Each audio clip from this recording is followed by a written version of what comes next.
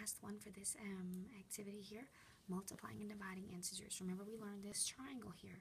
We learned how to use positive and negative numbers. So remember, we just talked about, well, first of all, if you're multiplying a positive times a positive, that's just like you've been doing since elementary, right? 2 times 3 is 6.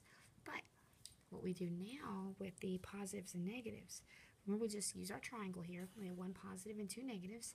And we cover up the 2 that we're using. So if we are multiplying a negative times a negative, we cover those up, and my answer is positive.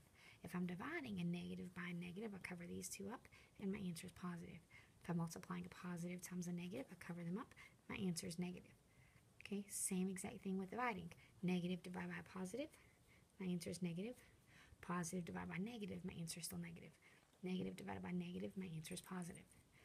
Okay, the hardest part about this is understanding when I read a word problem if I'm multiplying or dividing.